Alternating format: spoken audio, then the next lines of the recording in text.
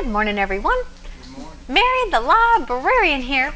This past week, after we had that drenching rain, Ted went out to our rain gauge to see how much we had received. Now, let me tell you something about this rain gauge. When we moved in August, Ted bought it from Amazon for our new house. It was less than $5, and over 3,000 people had reviewed it, and it had more than 4.5 stars. I was astonished that 3,000 people had enough time in their day to review a $3 rain gauge, but that is a story for another day. When Ted checked the amount of rain we received, he discovered that our well-reviewed rain gauge has split open and didn't even capture a drop of rain. Essentially, we asked those 3,000 people if we should buy that item, and they could not even steer us in the right direction on a rain gauge. Listen to part of 1 Samuel 22, verse 10. And he inquired of the Lord. Part of 1 Samuel 23, verse 2. Therefore David inquired of the Lord. Part of 1 Samuel 23, verse 4. Then David inquired of the Lord once again. Part of 1 Samuel 30, verse 8. So David inquired of the Lord. Now, relying on the wrong source of information for buying this rain gauge didn't ruin us. But relying on the wrong source of information for the important matters will be ruinous for us for all eternity. We need to inquire of the Lord. Until next time, this is Marion the librarian reminding you to read the living Word of God, the Bible. That's right, folks. Bye now.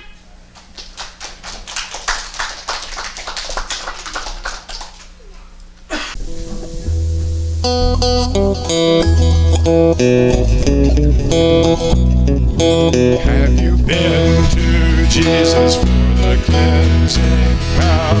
Are you washed in the blood of the Lamb? Are you fully trusting in His grace this hour? Are you washed in the blood of the Lamb? Are you washed in the blood?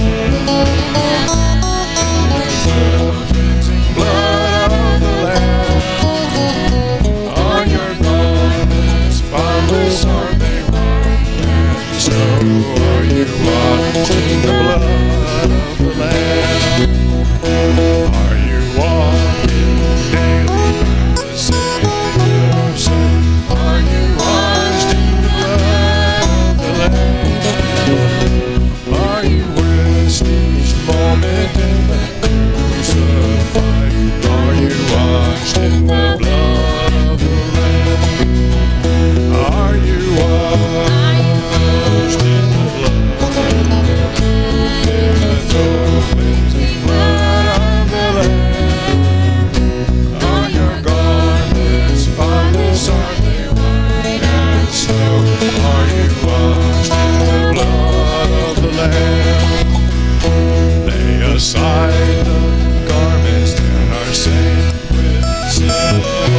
Washed in the blood. There's a fountain flowing for the soul. Are you washed in the blood of the Lamb?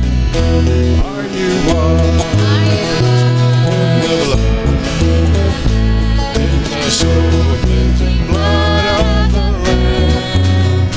Are your garments spotless? Are they white as snow? Are you washed in the blood of the Lamb?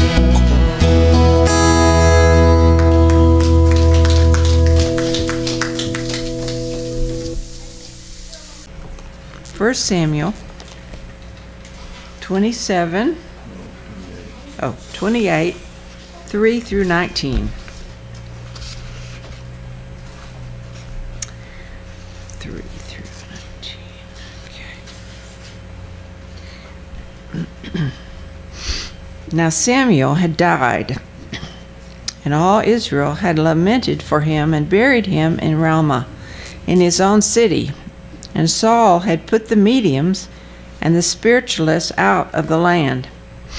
Then the Philistines gathered together and came and encamped at Shunem. So Saul gathered all Israel together, and they encamped in Gilboa. When Saul saw the army of the Philistines, he was afraid, and his heart trembled greatly.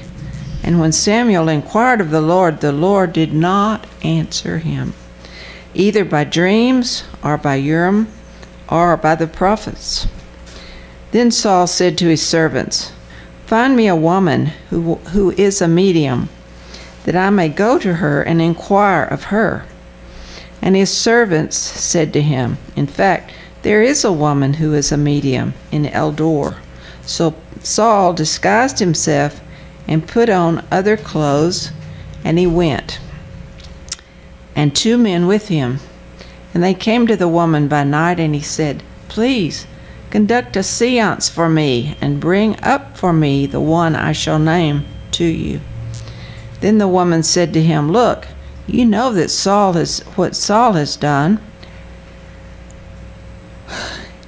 how he has cut off the mediums and spiritualists from the land. Why then do you lay a snare for my life to cause me to die?" And Saul swore to her by the Lord, saying, "As the Lord lives, no punishment shall come upon you for this thing." Then the woman said, "Whom shall I bring up for you?" And he said, "Bring up Samuel for me." When the woman saw Samuel, she cried out with a loud voice. And the woman spoke to Saul, saying, "Why have you deceived me? For you are Saul." And the king said to her, "Do not be afraid. What did you see?" And the woman said to Saul, "I saw a spirit ascending out of the earth." So he said to her, "What is his form?" And she said, "An old man is coming up, and he's covered with a mantle." And Saul perceived that it was Samuel, and he stooped with his face to the ground and bowed down. Now Samuel said to Saul, "Why have you disturbed me for bringing me up?" And Saul answered, "I am deeply distressed, for the Philistines make war against me, and God has departed from me, and does not answer me any more, neither by prophets nor by dreams. Therefore I've called you, that you may reveal to me what I should do." Then Samuel said, "So why do you ask me, seeing the Lord is departed from you, and has become your enemy? And the Lord has done for himself as he spoke by me. For the Lord has torn the kingdom out of your hand, and given it to your neighbor David, because you did not obey the voice of the Lord, nor execute his fierce wrath upon Amalek. Therefore the Lord has done this thing to you this day. Moreover, the Lord will also deliver Israel with you into the hand of the Philistines, and tomorrow you and your sons will be with me. The Lord will also deliver the army of Israel into the hand of the Philistines." Number one, seances are real. That's right. The occult is real. There are people who cast spells on people because of the wicked powers within them. The Christians need to be afraid of that. Not afraid. You need to stay away from it. You need to not say, "Well, let's just go get our palms read. It's fun. It only costs $5. Maybe we'll find out something that's coming up in the future." That sounds innocent enough, doesn't it? God tells us, do not have anything to do with the occult. Period. Ever, ever, ever. What about reading our horoscope? Occult. Instead of the occult, it's saying, like Saul said here, God's quit speaking to me. I've got to find out from somebody. I'll bring the dead up and let them tell me what I need to know. Of course, when Samuel came up, he told him all right, didn't he? He was more afraid then than before.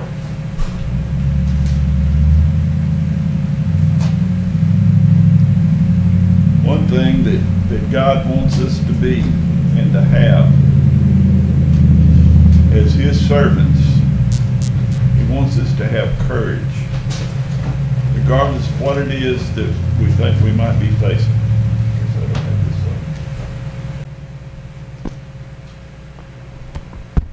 Okay. He told Joshua that he's told several people in the Bible, be of good courage. The counterpart of that is, don't be afraid. And even over in Revelations it says, but the fearful shall not see the kingdom of God.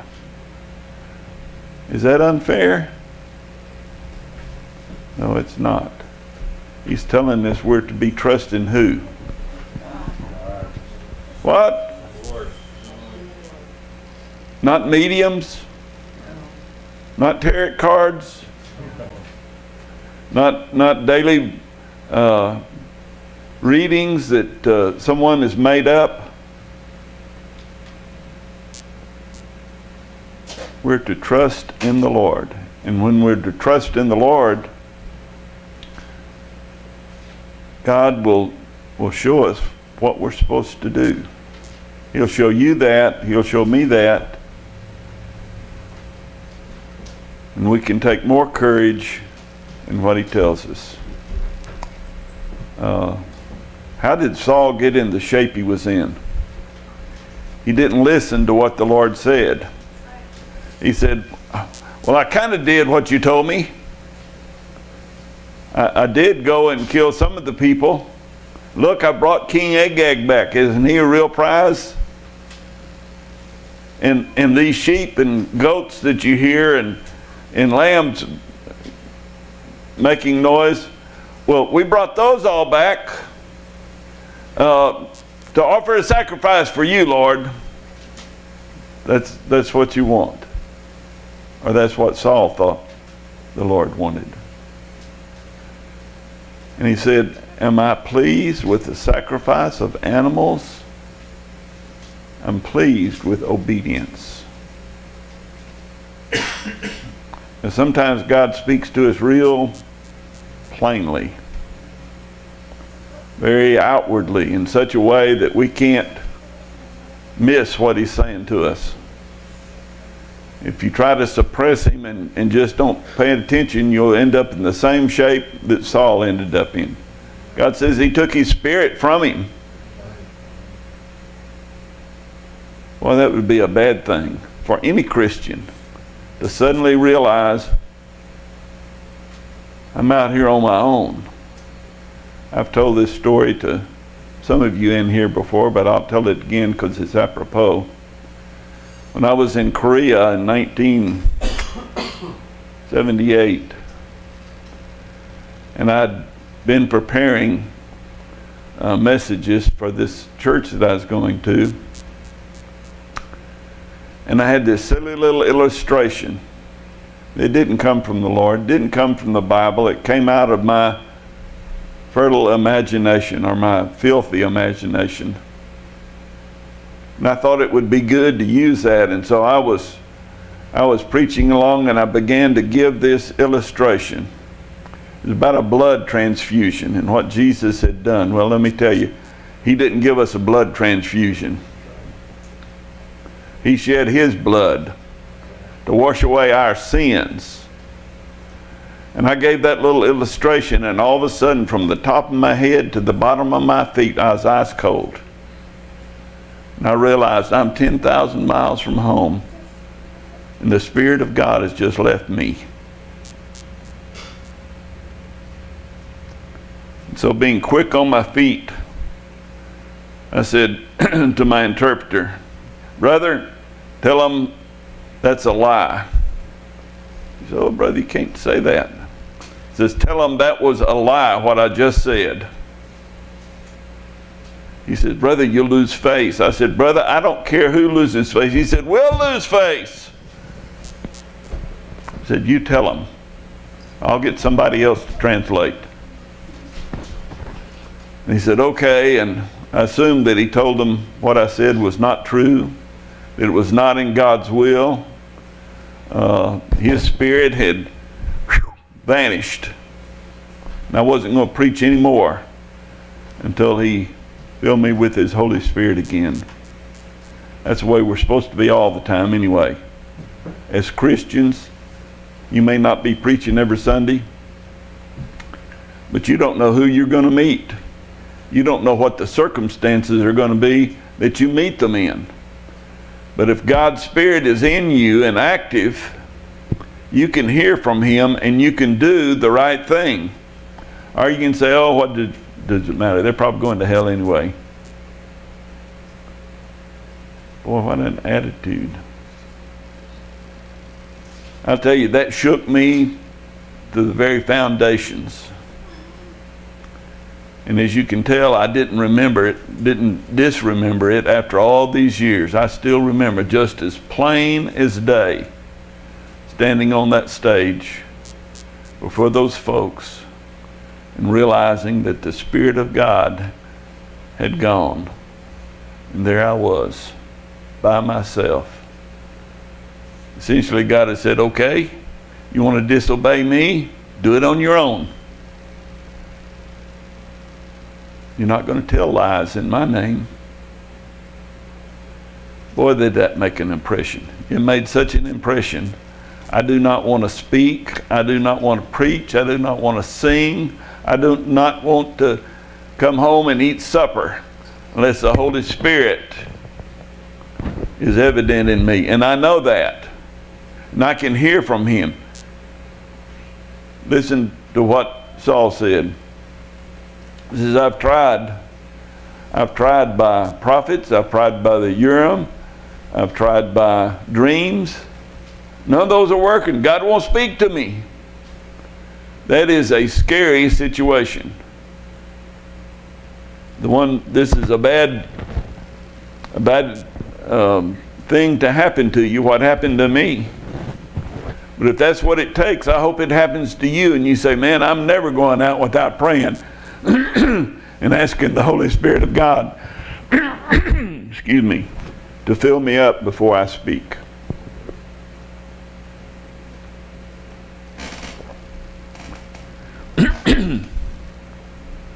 That would be a profitable thing for you. I know it was a profitable thing for me. I'm not, what is 78 from today's date?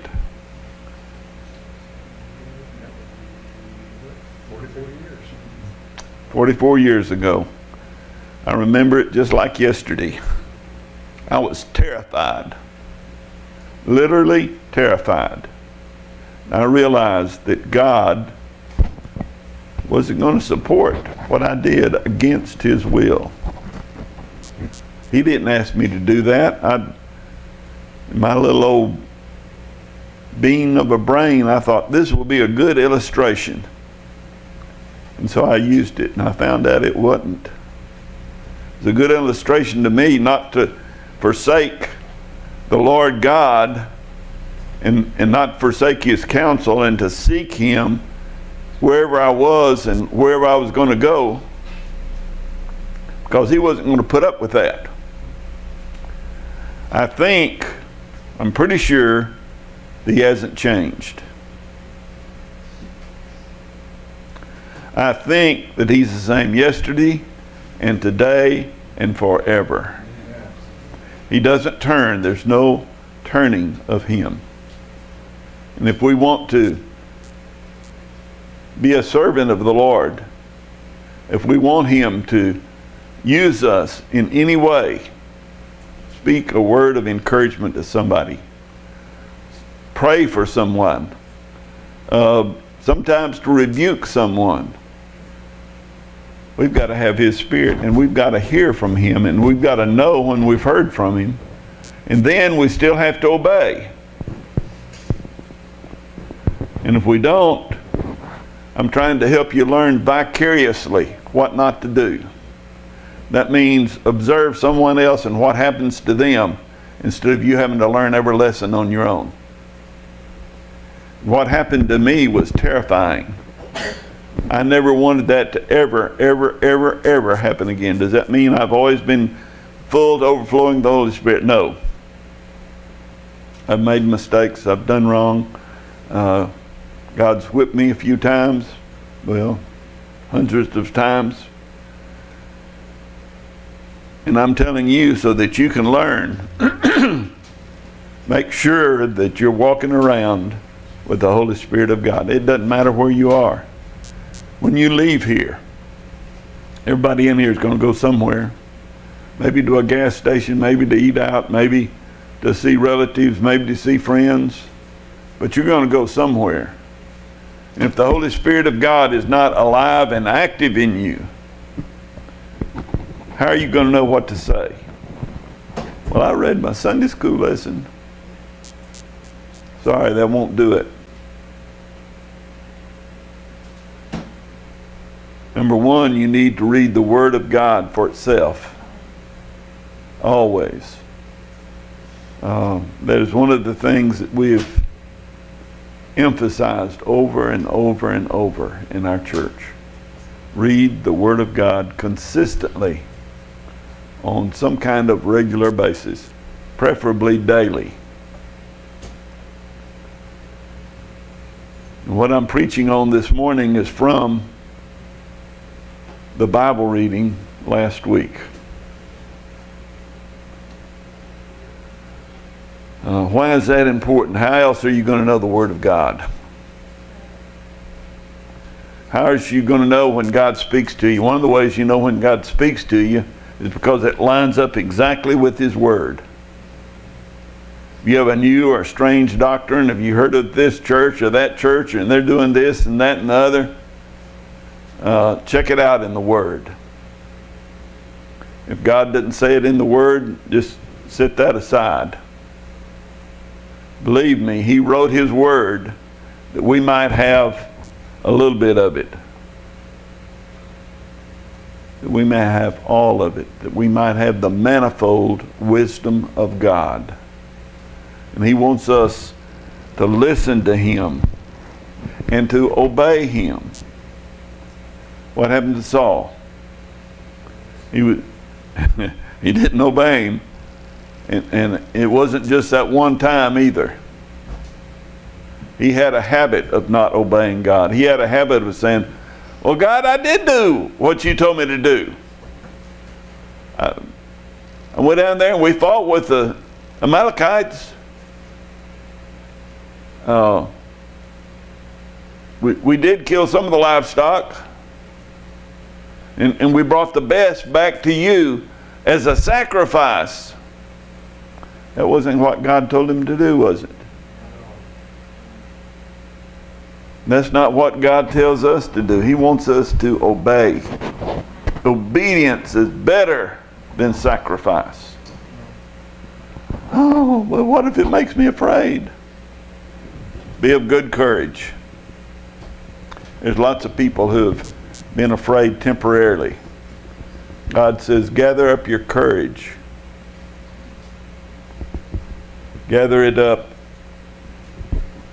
and do what God's told you to do. But what if I hurt somebody's feelings? Boy, if you follow the life of Jesus, that's what He was doing almost everywhere He went. He was hurting people's feelings. Oh, you mean my Baals aren't the real God?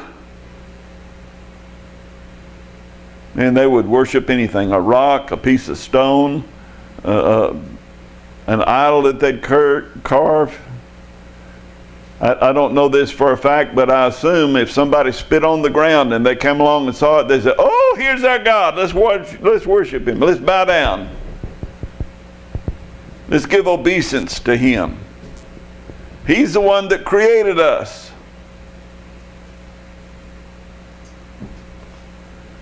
And I don't know what all Saul did, but apparently he stepped way over the line because God quit talking to him by any means. I've said this before. At the end of the day, if I get to the end of the day and I haven't flopped down and immediately went to sleep, and I think, I don't believe God spoke to me today. Now that includes reading His Word. That includes hearing Him speak to you through the Holy Spirit. That means having other Christians come by and say, oh, by the way, brother, I believe this is the word of the Lord. The Lord said so and so. Uh-oh. Uh-oh, I'm going the other way. I better check in with the Lord and find out which direction I'm supposed to go. Find out if you're not afraid of me being embarrassed, because that's a big part of our failing to say exactly what God says sometimes, isn't it? Oh, I'd be embarrassed. I haven't talked to that person in 30 years because I was mad at her. I'd be embarrassed, and now go tell her about Jesus. Really? You'd let them go to hell because you'd be embarrassed? Really? Is that what we would do? Oh, it's not the right place. If we were in a better setting, I would do it. It may be the only setting you get. I've had some vivid experiences in my life. One was when God told me to witness to a man. This is what the people of the town called him, a reprobate. You can go look that word up when you get home. That means someone that's just almost worthless, who profanes God, who doesn't hold anything holy. And God told me, speak to that old man. And you'd think being in Korea would have been enough for me to learn my lesson, but I hadn't. And I said, Lord, I'll come back next week because I'm running late. I've got to be down the road here in just a few minutes and open up a new feed store down here. And that wasn't enough. The old man himself came over, the reprobate, and said, young fella, I was young then, could I speak with you a minute? I said, yes, sir, I'd love to speak with you. Tell you what, I'll come back next Tuesday. I believe Tuesday is when I was going through Dime Box at that time, or Lexington. And I said, yes, sir, next week I'll come early and we'll sit down and talk. And he said, okay, I'll see you then. Sure enough, next Tuesday I came. And I looked for him and didn't see him. He was always in the feed store there having a cup of coffee or something. And I said, where is this gentleman? I knew his name at the time. And they said, it's funny you should ask about him. He died this morning at 5 o'clock.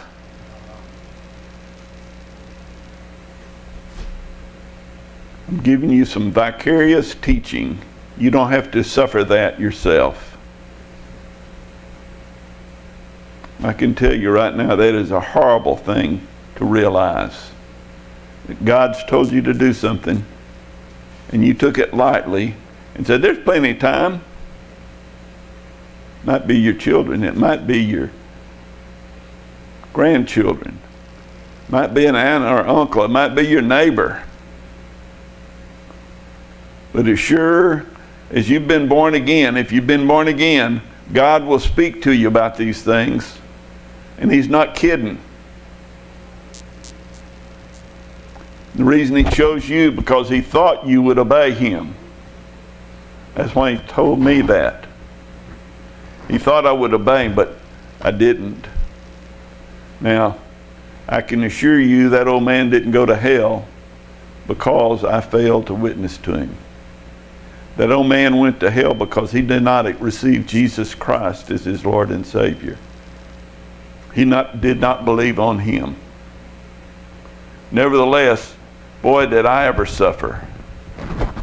Because I kind of thought that. I thought, oh, he's gone to hell.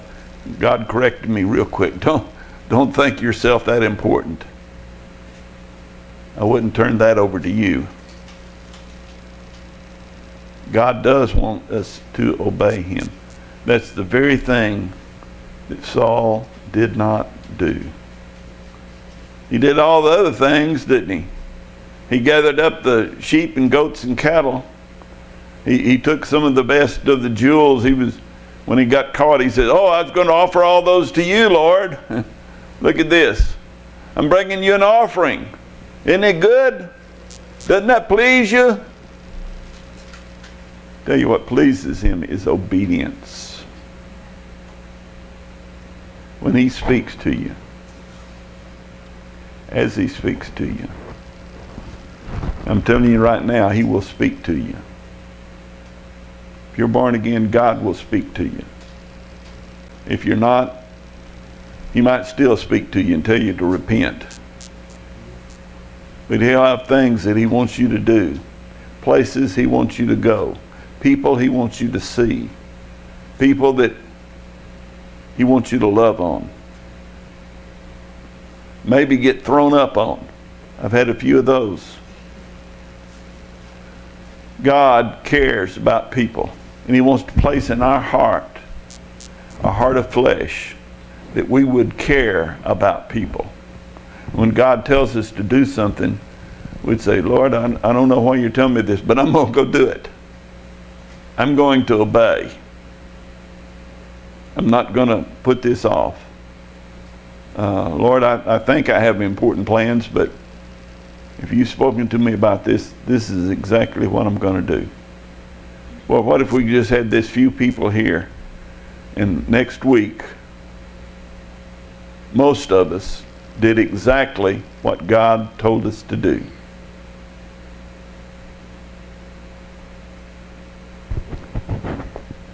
I think we'd have a revival. I think we'd have some people saying, "God gloriously saved me this last week." In case you're wondering, it's not because you're such a good evangelist, or you wear a real nice tie, or you know just how to give an invitation, or just how to pray, and your prayer's so good that they immediately decide to get saved. None of that's going to happen, because you don't have anything to do with that, and neither do I. The Holy Spirit of God is the one that draws. The Holy Spirit of God is the one that changes our hearts. We can't change our hearts. Most of the people that I know, not in the church, think they're going to get better and better. "Well, I'm not quite ready to become a Christian yet. I want to sow some more oats. I want to drink some more beer. I want to change wives 3 or 4 times before I decide to do that." When God speaks to you and we obey, good things will happen 100% of the time. Just from you listening to this scripture, we can find out what happens when we don't obey. I think Saul was an extreme example. But God took his spirit from him, because his whole attitude was, "I'll do whatever I want to do, when I want to do it. Now I've got more important things to do right now." He was being buddy with Agag, king of the Amalekites. God said, "Do not do that." Matter of fact, he told him, "Go and kill every man, every woman, every child, all the livestock. Don't take any of their jewels or their gold or anything." And of course, he just did all the things that God told him not to do. And we're not in a mode right now, I don't think, of going around and killing people. I would not suggest that you go around killing people, even if you think God told you to kill somebody. This is a different day and a different time. But he does want you to obey him. He'd given Saul great privileges, great honor. He had chosen him. God had chosen him himself, had Samuel the prophet go and select him and anoint him as king over Israel. And he disobeyed him. I don't think he had a very good end. Matter of fact, I know he didn't in this world. He and 3 of his sons all died together. The whole Israelite army was put to rout. They fled before their enemies. They came down and they stole everything they could out of Israel, impoverished them.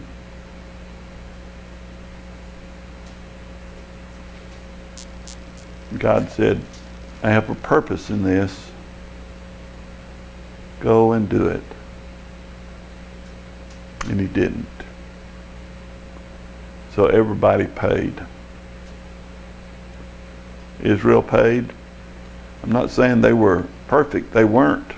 God calls them a stiff-necked people over and over and over and over, doesn't he? Nevertheless, there were God's chosen people. Still are. I would not want to disobey what God told me to do in relation to some Jewish people. Most of the ones I've known have been kind of obnoxious, to tell you the truth. Nevertheless, that doesn't make any difference. What makes a difference is whether or not you're willing to hear from God and you're willing to obey. And even if you're not willing to obey, you obey anyway. God wants for them to be blessed. He wants for you to be blessed. What if I witness to somebody and they don't get saved? You've done what God told you to do. God will use that as some watering to water the seed, because the seed is 100% good. When we share the scripture, when we share a verse, when we just go to somebody and say, Jesus Christ is the way, the truth, and the life, and nobody can come to the Father except through him. He's not joking. If we can just go and share that with someone, oh, they won't listen. You don't know what they'll do. We don't, do we? They may say suddenly, I've been feeling kind of bad lately. Maybe I better listen and do something. God's got plenty for you to do. He's got plenty for me to do. And he wants us to do it. He wants us to be obedient. In fact, I think he probably wants us to be a little enthusiastic in the things that he's told us to do. That his kingdom might flourish.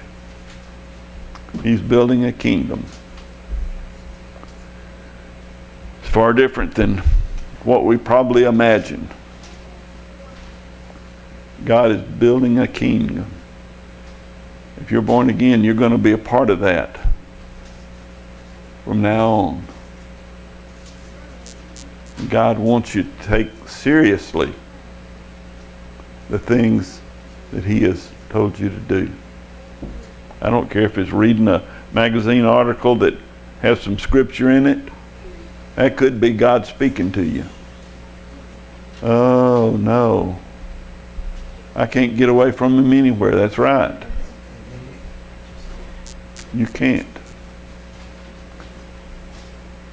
And just think for a minute. God's entrusted you with carrying his precious word.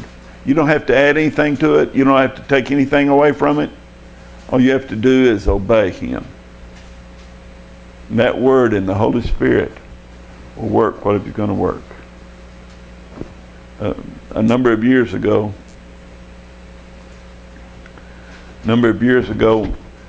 when we were praying out here on the porch all the time, we had people coming along the porch to get their groceries. And I was kind of being careful who I'll call brother or sister, because I was looking on the outward. And some of them looked pretty rough. Some of them talked pretty rough.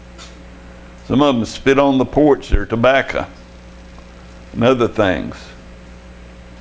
And God spoke to me and says, You call everybody.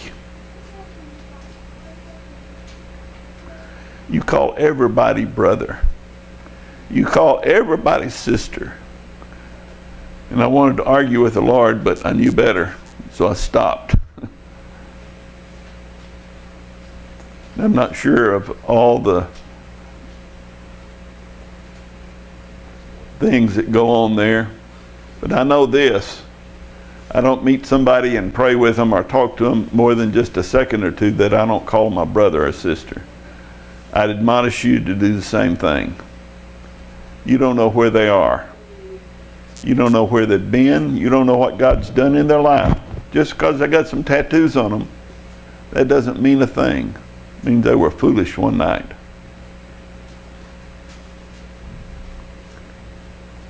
Call people that you meet brother or sister. Now, the Lord didn't speak that to you, I did, because He spoke it to me. I'm just saying it's a good thing. It's to bring them into the When we got married, my wife and I, and she asked me, says, "Are you a Christian?" I said, "Oh yeah, I'm a good Baptist. I've been a good Baptist for quite a while." You know what I was doing? I was lying, not about being a Baptist. I was a good Baptist. But I wasn't a Christian. I'd never been born again. I didn't believe on the Lord Jesus Christ. I just tried to keep from spitting on the floor and doing things that would really upset people. And it was some time after we got married that I got saved. So if she had looked at me at that point and said, "Uh-oh, this has got to be bad news here," we wouldn't have been married for 56 years.